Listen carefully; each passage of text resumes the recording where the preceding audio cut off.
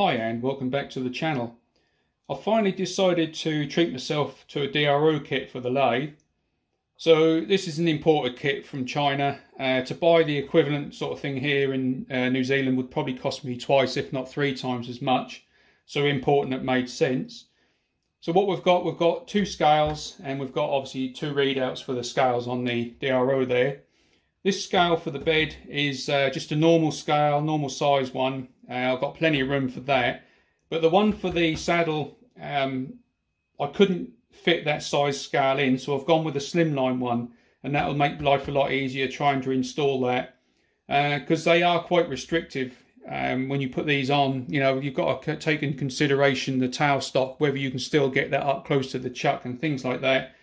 So yeah, so that size scale would make that easier for that. The scales themselves are 5 micron scales. There wasn't any need to go any less than that. I mean, you can get down to 1 micron, but you know, unless you've got a real top-notch lathe, like a tool room lathe or something like that, you aren't going to benefit that on, you know, I'm just a home machinist. So 5 micron scales are, you know, they're ideal for me. We've got the cables are obviously protected against coolant and chips as well, because they'll probably be laying in the bed, you know, because we've got to allow movement for the carriage to go up and down. The DRO itself is just a normal generic one.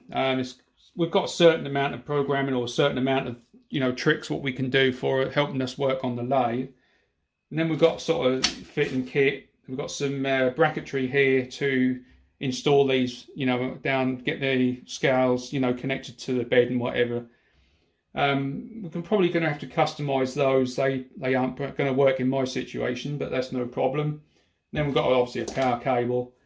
So yeah, so what we'll do, we'll go over to the lathe. We already took some of the parts off the lathe just to make the job easier, and we'll get this installed. So going to start off with the bed one first, and we'll see how we get on with that. So as I mentioned, I've took some of the parts off the lathe just to make install quicker and easier.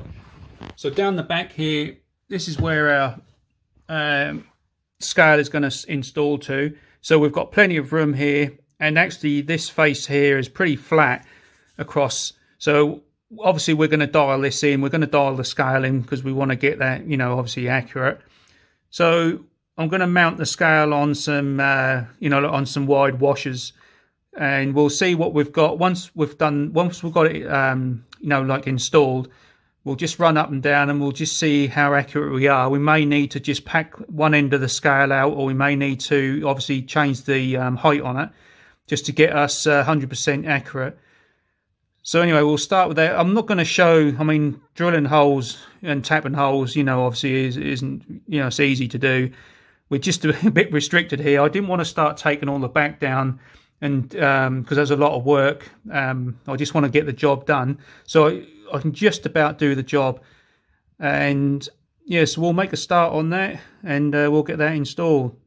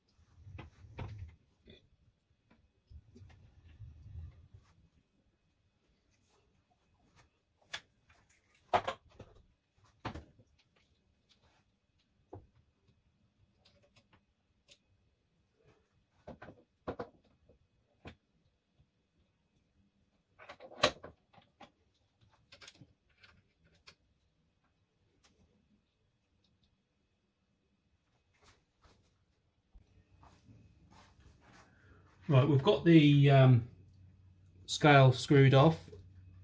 We'll just tighten that side up a bit more. Oh, not with that one, with the right key would help. What did I do with that?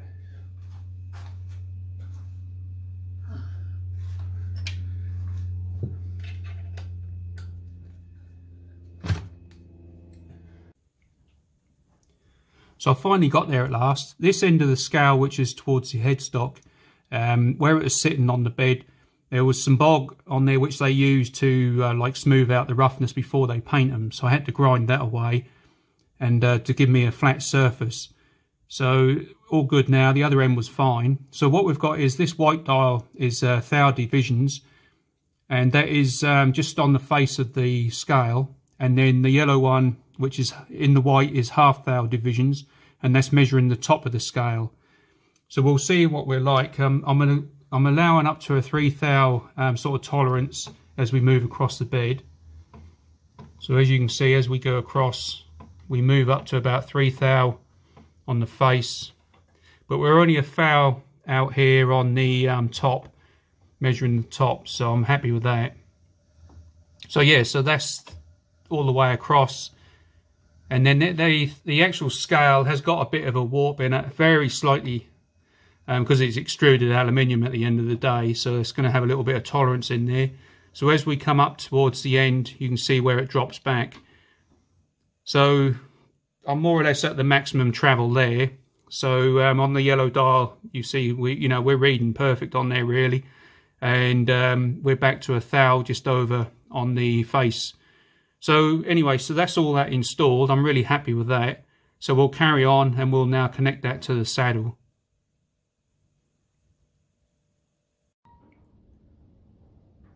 So next are the brackets to connect the scale up with the lathe.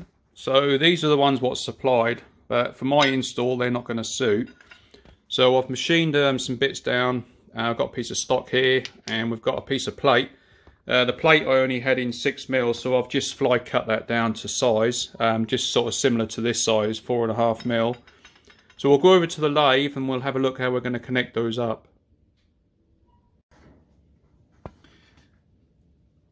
So coming off the scale, we've got a piece of just this stock here, which we're going to drill to suit. The scale is actually threaded, so we can screw straight into that, so that's no problem. We'll just drill some clearance holes through there, and then we'll have the piece of plate coming up to the back of the saddle there, and we'll just double check that we've got that all level and there's no sort of drag on that scale.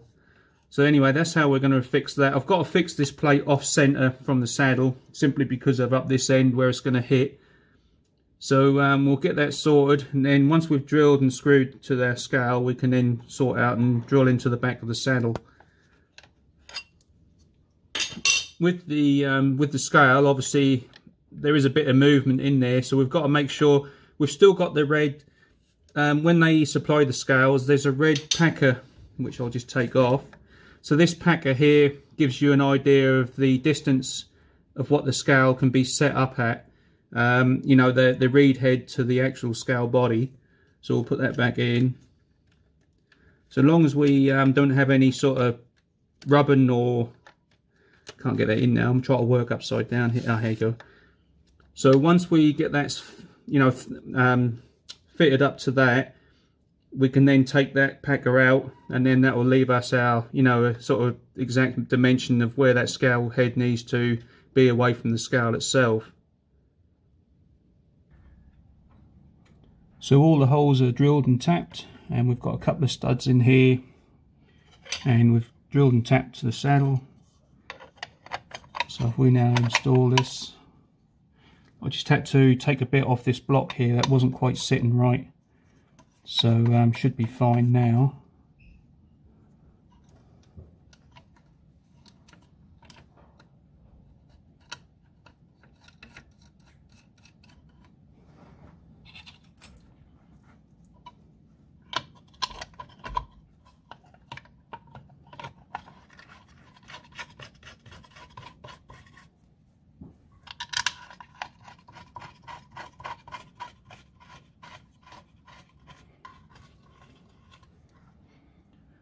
and we'll just make sure that we're actually sitting square.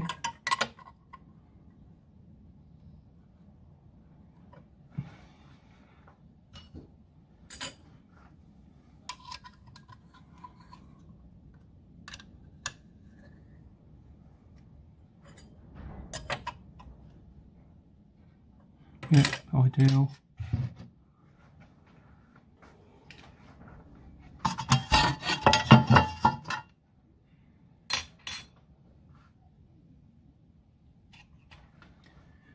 Just do up these bottom studs.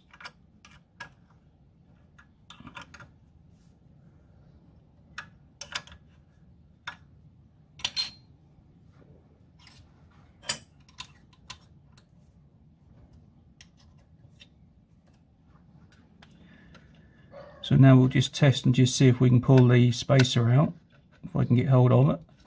Oh yeah. So yeah, so the spacer's moving freely, so we've got no binding. So what I'll do is now I'll just check it up this end of the bed and check it down the other end and just make sure that that spacer still moves freely.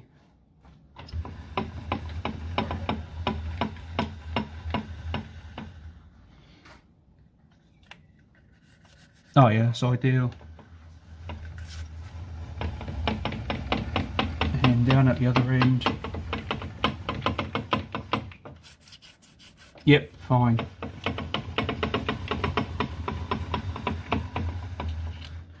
So we'll just snug them up.